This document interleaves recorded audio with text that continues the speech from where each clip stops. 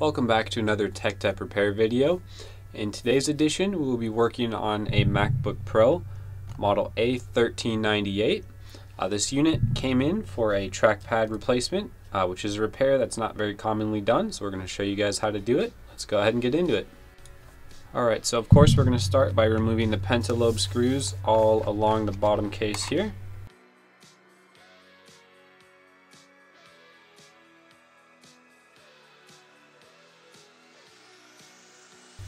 Alright, so now that we're inside the unit, the very first thing we're going to do is disconnect the battery right here. And since we're going to be removing the battery to access the trackpad, we're going to start by removing this trackpad flex cable. These are going to be 2 T5 screws. We're going to go ahead and unplug the flex cable from the logic board, as well as the flex cable from this daughter board down below here, and set that aside. And of course we're going to start by removing the battery, which means we have to loosen the adhesive. We're going to use isopropyl alcohol here.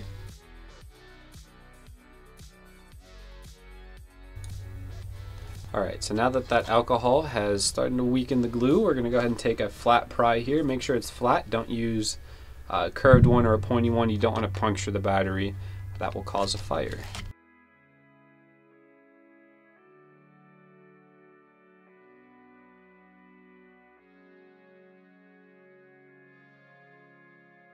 And I'm going to set this battery aside for now. This is a known good battery that we did replace with, so we're going to put it back down once we replace the trackpad and everything inside here. Alright, so the first thing we're going to do is we're going to use a T5 screwdriver and remove all the screws along the trackpad sides here.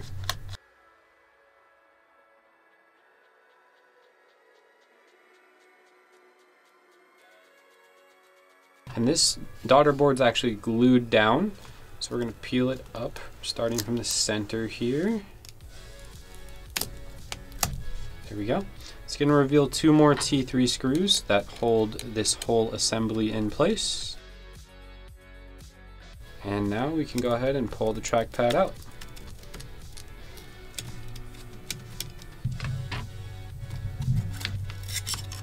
There we are. So that's our old trackpad and daughter board there. We're going to set that aside and prep this to install the new one.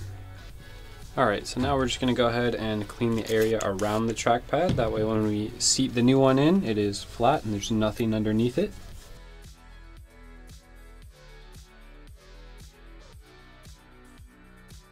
Alright, now that everything looks all clean, we're going to take our brand new trackpad here, lay it in place.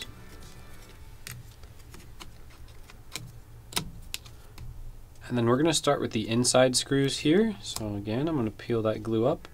We're going to start with the 2 larger T3s. And we're going to go ahead and stick it down. We're going to move on to the smaller T3s. And now we're going to switch back to the T5 screwdriver and put in all the perimeter screws that hold in the trackpad.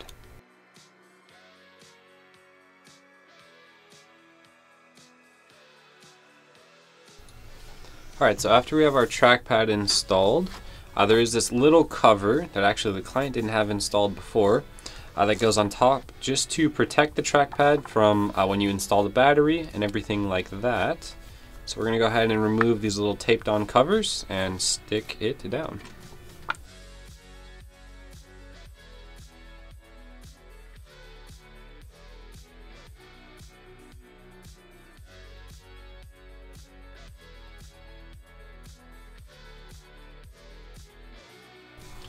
Alright, now we're going to go ahead and remove the glue strips from where the battery was here.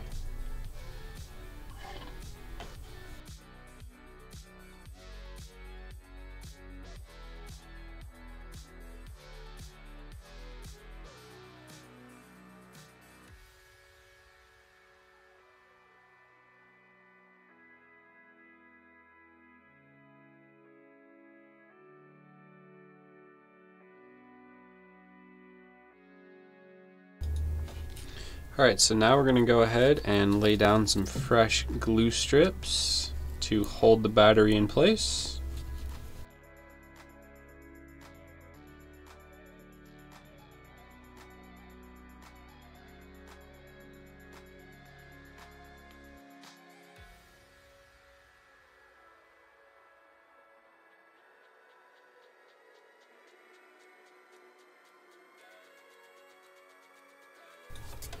Alright, so now that we have all of our glue strips down, we're just going to go ahead and peel all these covers off.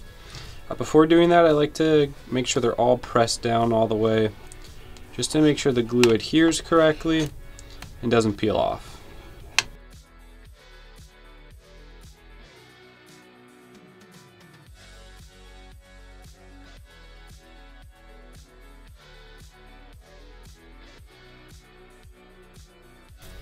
Alright, now that all the glue strips are properly prepped, we're going to go ahead and take our battery. And the first thing I like to do is make sure I plug it in so it lines up correctly. So I'm going to go ahead and plug it in first.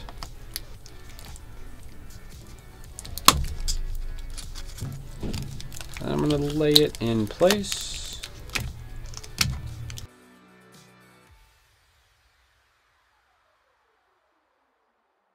And next we're going to go ahead and take our two T5 screws.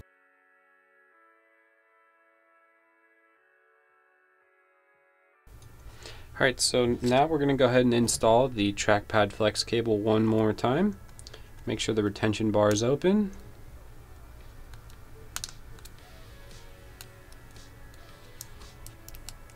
Slide the flex cable in and close the retention bar. Secure it in place on the logic board. Take our cover and the two T5 screws.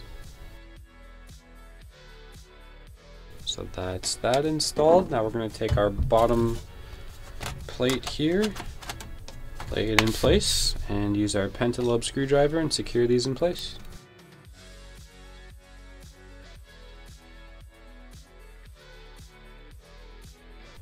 Alright, so let's go ahead and open it up, make sure our trackpad works here. And there we go, trackpad is now fully functional. Thank you guys for watching. Leave a like, comment, and subscribe.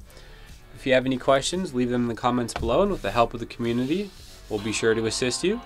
If you saw any parts or tools you need in the video, check us out at TEKDEP.com or click the links below for mail-in repairs. We'll see you guys next time.